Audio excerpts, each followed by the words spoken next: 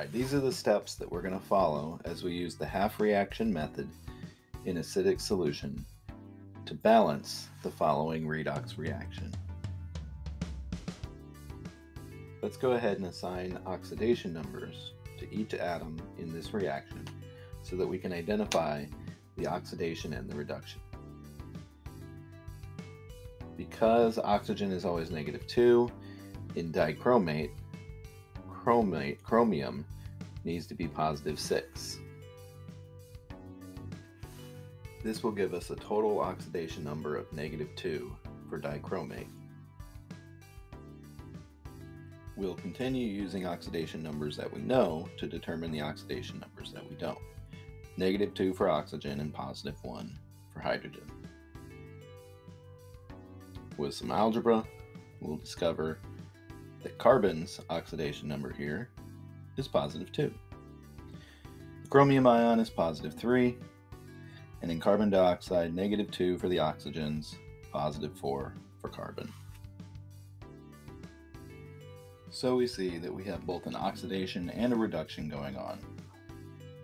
Chromium changes oxidation number from +6 to +3, so that's a reduction. Carbon changes oxidation number from +2 to +4, that's oxidation. Now we're ready to balance. For step 1, we'll write separate half reactions for the reduction and the oxidation. Here we have the reduction half reaction of dichromate forming the chromium 3 ion, and the oxidation reaction of ethanol forming carbon dioxide.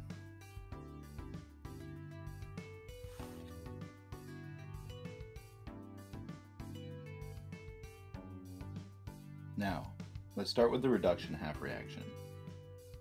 And we'll first balance all the elements except for hydrogen and oxygen in this half reaction. So we're going to balance chromiums using a coefficient 2 on the chromium 3 ion on the right.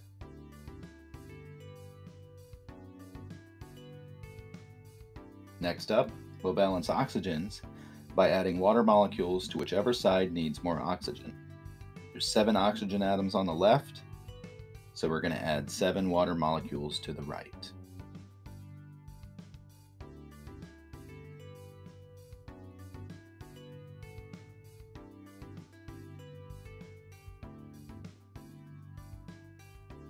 Next up, we're going to balance hydrogen atoms by adding H+ ions, hydrogen ions, to whichever side is deficient in hydrogen. There's 14 hydrogens on the right, so in this case we need 14 H+ ions on the left.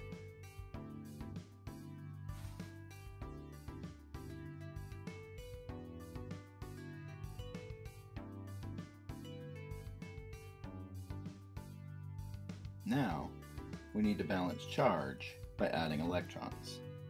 There's a total charge of +12 on the left side of this equation. Total charge of +6 on the right side. So we're going to have to add 6 electrons to the left side to bring the charge down so that it's +6 on both sides.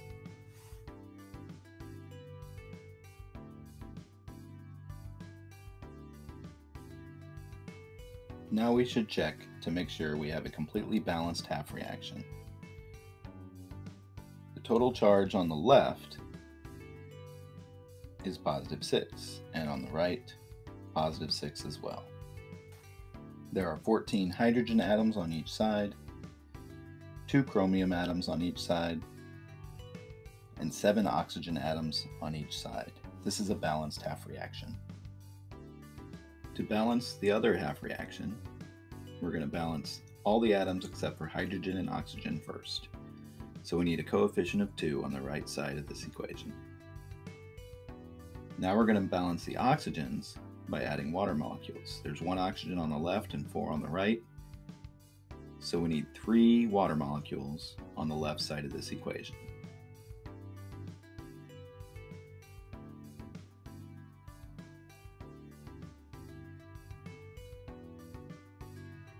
balance hydrogen, we add H+. We've got 6, 5, and 1, so 12 hydrogen atoms on the left and none on the right.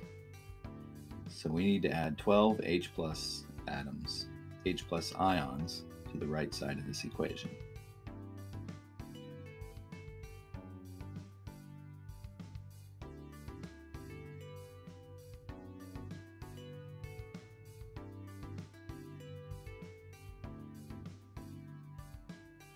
We're going to balance charge next by adding electrons. There's a positive 12 charge on the right, no charge on the left. So we need to add 12 electrons to the right side of this equation to balance the charge.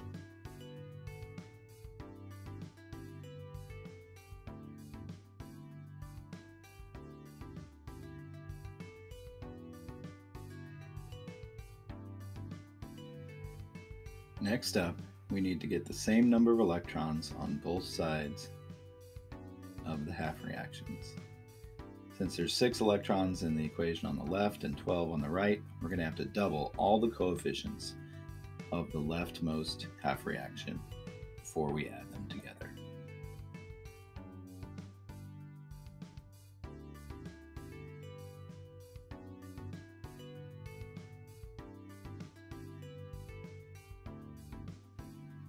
Now we'll add the two half reactions together and cancel any identical species, starting with the electrons, 12 on each side.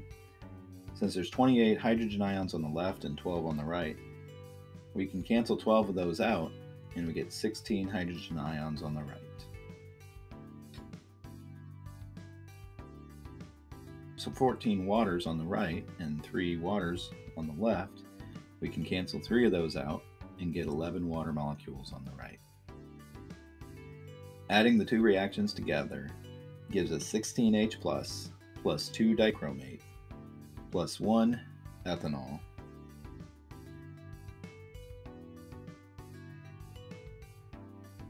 yields 4 chromium 3,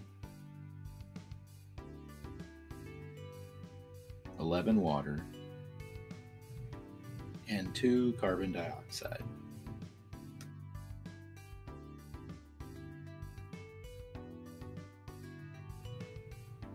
Now we check that the charges are balanced on each side of the equation.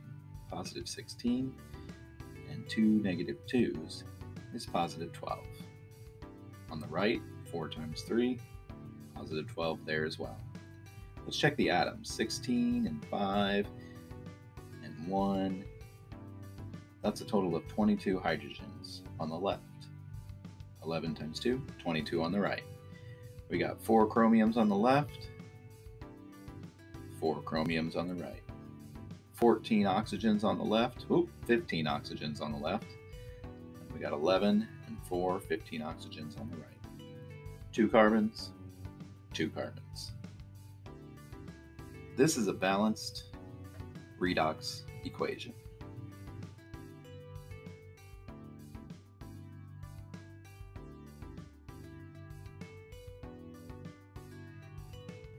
So how do we use the half reaction method if this reaction takes place in basic solution? There aren't excess hydrogen ions in a basic solution. There's excess hydroxide. But we'll follow the same steps that we did for balancing an acidic solution until we're done.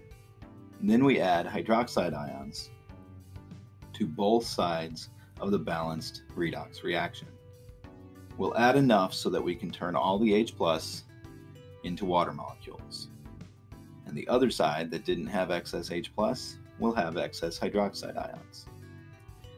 This often involves some more canceling of water molecules as we simplify the equation to be the lowest whole number coefficients. Let's look at an example of a redox reaction that we need to balance in a basic solution. We'll assign oxidation numbers. 0 for the silver. I don't know the oxidation number of carbon or nitrogen, so we'll assign -1 to the whole ion. 0 for oxygen. Again, -1 for the whole cyanide ion. There's 2 of those and a total of -1 charge here. So the silver has got to be a +1 oxidation number. This ensures that the total of this ion complex is -1. Writing our oxidation half reaction, we've got silver and cyanide forming this silver cyanide complex ion. I added a water molecule to the right side of the reduction half reaction because there's water molecules in aqueous solution, and that's the only thing that this oxygen could have been reduced to. So now I'll balance the oxidation half reaction. We'll make sure that all the atoms, except for oxygen and hydrogen, which aren't present, are balanced. Coefficient 2 on cyanide does just that. The oxygen atoms aren't present, but they're balanced. Hydrogens as well. Now to balance charge, I've got -2 on the left and -1 on the right. I need to add 1 electron to the right side of this half reaction to bring the total charge of both sides of the half reaction to -2.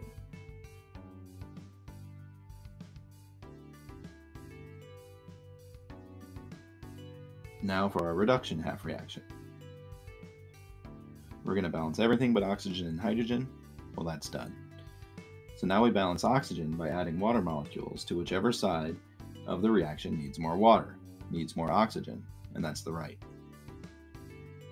Now I'm going to balance hydrogens by adding H+, 4 of them, to the left side of this half reaction so that we have 4 hydrogen atoms on both sides of the reaction. The same process we use if this was in acidic solution. To balance charge, I've got +4 on the left and no charge on the right, so I need to add 4 electrons to the left side of this half reaction to bring the total charge on both sides of the half reaction to 0.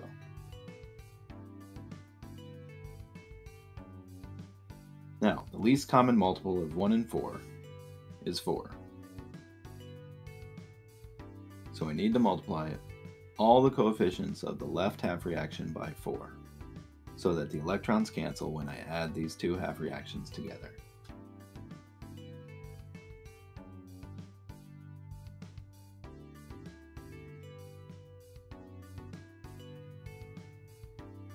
So I can cancel the 4 electrons from each side of the equations and add them together. If this reaction were in acidic solution, this would be a balanced redox reaction. 4 silvers on the left, 4 on the right.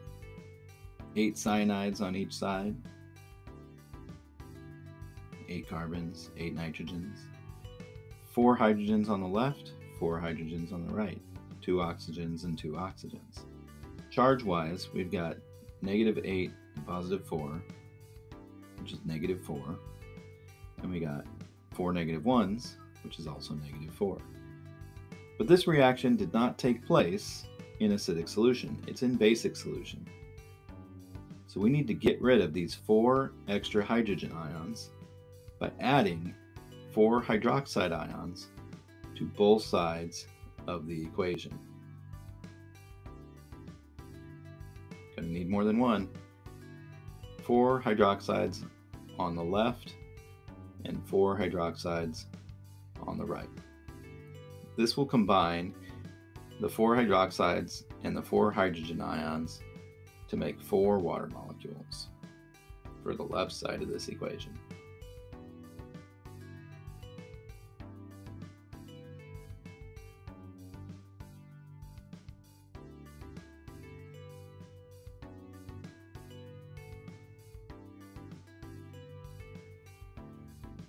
Now we can do some canceling and combining. The 2 waters on the right can be canceled with 2 of the waters on the left.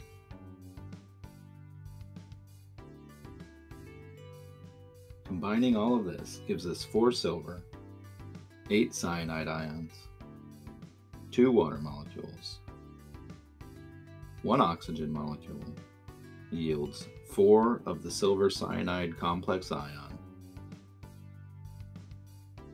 and 4 hydroxide ions. This is a balanced redox reaction in basic solution. Let's check the atoms. On the left side, there are 4 silver atoms, and there's 4 on the right. We got 8 carbons, 8 carbons, 8 nitrogens, 8 nitrogens. We got 4 hydrogens, and 2 and 2, 4 oxygens on each side as well. Charge-wise, we got -8 on the left, and 4 -1s, and another 4 -1s. That's -8 on the right. Balanced.